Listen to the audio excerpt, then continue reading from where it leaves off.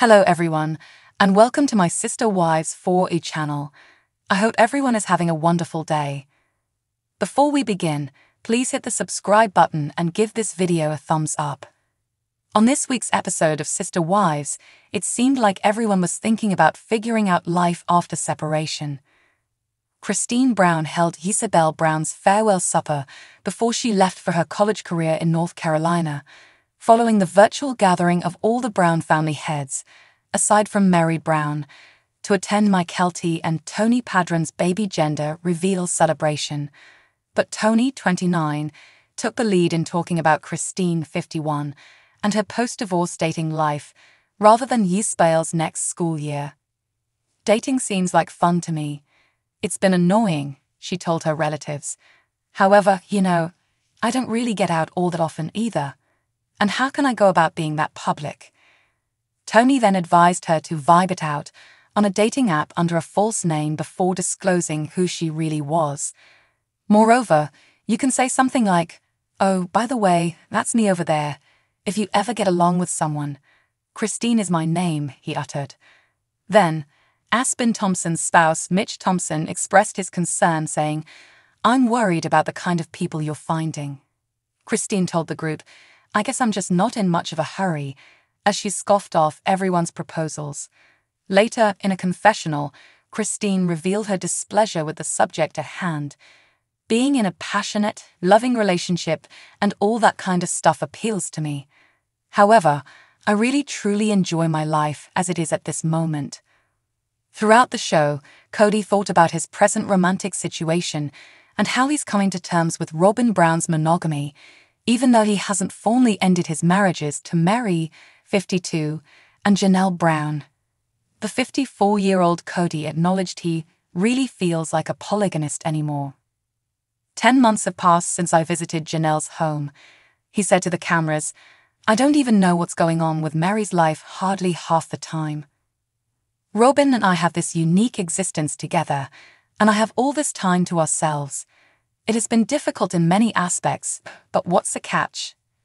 I do have some free time to hang out with my pals." After that, Kody and his friend Brian were seen working on a difficult car project where they had to squeeze a sports car into a small truck. The patriarch of the Brown family told the cameras, "I've spent most of my life as this polygamist trying to constantly fit square pegs into round holes," in reference to his experiences with polygamy. "Is this a fit? I've tried to make things fit instead of going. My experiences in multiple marriages have taught me that it's not a smart idea to force the square peg into the round hole." As Janelle, 54, accompanied Christine on a road trip to see the Utah residents' brothers, they continued their conversation about the past and the future. Janelle talked about the advantages of not having her long-term partner around, mentioning that she hadn't heard from Kody in a while. "My life is really hectic," she said to Christine. "I love turning off the light when I want to and reading my book in bed at night. He never could stand that, so the dogs are on the bed with me. I get to do my thing." Even still, Janelle has mixed emotions about her complete separation from Kody. She no longer saw herself as married and is not interested in dating at this moment. "In my opinion, I don't want to violate my covenant unless I am certain that God will accept it. I'm not sure how that occurs. However, I'm holding off on finding out until later," she revealed in a confessional.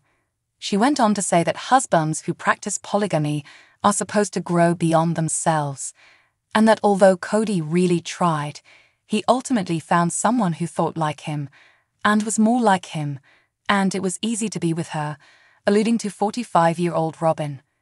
When Christine and Janelle got to Christine's younger brother's house and settled down, they talked about the harm that polygamy did to women and the significance of marriage being legal.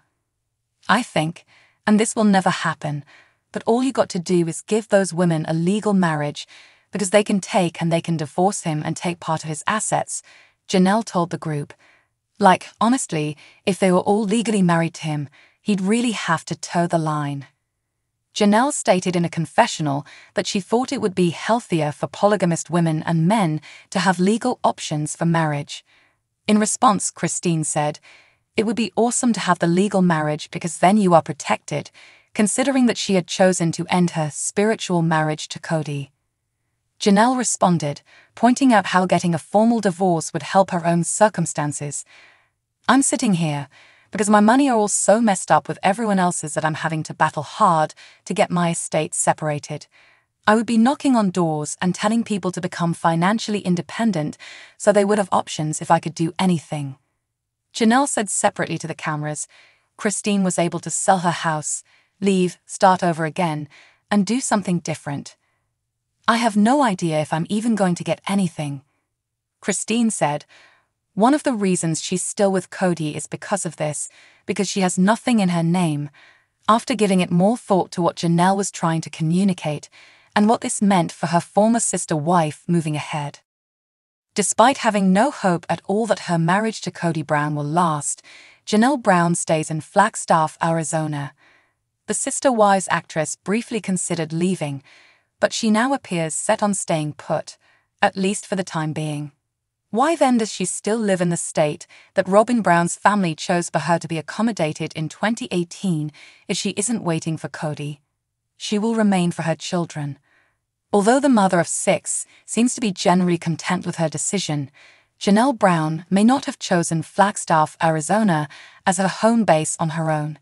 She considered going to Utah after her breakup with Kody Brown, but for the time being, she has made the decision to remain where she is. She gave an Instagram explanation of her thinking. She shared that she loves living in Flagstaff because of her children in a cute picture of her son Garrison Brown cuddling with her dog. Among her 6 children, 3 remain in the city. Her youngest kid, Savannah Brown, still resides at home. The mother and daughter appear to enjoy their new abode together. It appears that Garrison Brown and Gabrielle Brown frequent the area and reside nearby. Although just 3 of her 6 children reside in Flagstaff, the remaining 2 are somewhat nearby. Her 6 children, the oldest of whom is Logan Brown, did not relocate to Flagstaff with the family. After the family moved away and picked up and moved on, Logan, who was already an adult, decided to stay in Las Vegas. He still resides near to the Las Vegas Strip with his wife, Michelle Petty. Hunter Brown, who attended Johns Hopkins University in Maryland, now lives in Las Vegas as well. With his new employment as a nurse, Hunter appears to be at ease in Sin City with his companion. Nevertheless, he maintains a limited profile on social media. Although Janelle Brown lives far from Las Vegas, the trip isn't particularly difficult. It just takes 4 hours to go from Las Vegas to Flagstaff if the family wishes to get together. All things considered, Janelle is rather conveniently positioned in the thriving Arizona city. The only kid of Janelle Brown that doesn't reside close to Flagstaff by car is her eldest daughter, Maddie Brush. When a job opportunity arose, Maddie, who wed Caleb Brush in 2016, packed up and relocated from Las Vegas. North Carolina is the home of Maddie, Caleb, and their 3 kids. The couple lived in Las Vegas when they welcomed their son, Axel Brush. Since then, they have welcomed 2 children, Josephine and Evangeline. Even though it's a long drive away, Janelle still finds time to visit the family frequently. Kody Brown hasn't followed suit. Thanks for watching. If you like this video, so please don't forget to subscribe to my channel and don't miss any updates.